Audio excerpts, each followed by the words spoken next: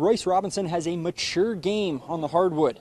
Now, Lewistown senior is as athletic as they come, but he honed that veteran-like game at his local civic center growing up.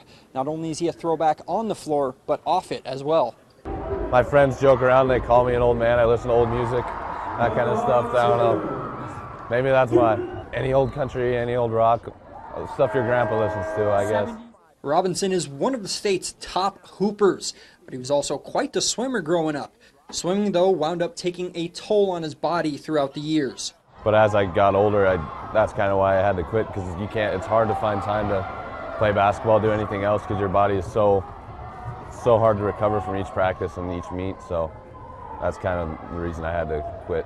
Robinson and the Eagles have a rare opportunity this weekend to sweep the Class A football and basketball titles, something that hasn't been done since Billings Central in the 2018-19 season. There's been a lot of conversations, but we don't want to jinx ourselves, and I think it's just to test all the great athletes we have and great parents that raise us and work hard and be good teammates. And I mean, yeah, we talk about it a lot and it'd be really amazing, but we know we got to get there first. Golden Eagles begin their quest for a State A crown in Bozeman on Thursday at 8 p.m. against Hamilton. In Billings, Alec Boffinger, MTN Sports.